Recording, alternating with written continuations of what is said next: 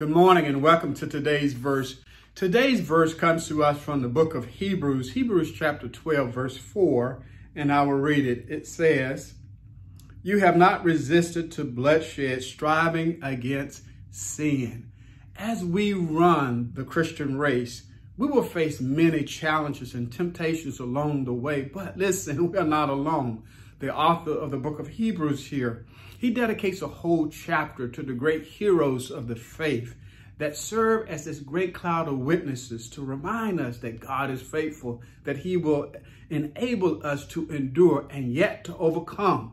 But our greatest witness, our greatest example is Christ himself, who is the author and the finisher of our faith. And none of us have faced opposition or endured temptation as intense as he has. Now, as we find ourselves in the season of Lent, our text reminds us of what Christ went through in the Garden of Gethsemane and upon the cross, how he struggled against the temptation to choose another way other than the cross. He endured to the point of bloodshed in both cases. In the Garden of Gethsemane, his sweat was as great drops of blood, and upon the cross he bled and died. Praise God that he found the strength to pray to the Father, "Not my will, but let your will be done."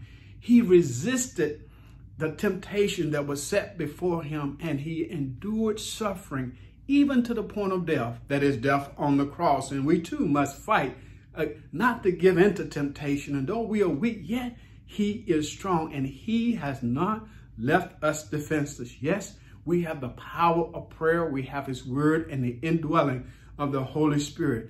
Let us therefore run the race with endurance that is set before us, looking unto Jesus, the author and the finisher of our faith, who for the joy set before him endured the cross, despised the shame, and now is set at the right hand of God the Father Almighty. To God be the glory for the great things he has done. I pray that you would meditate upon this verse today, that it would be a word of encouragement to you as you go throughout your day. I pray that you would have a safe day, and then tune in again tomorrow. Yes, as we consider today's verse. Amen.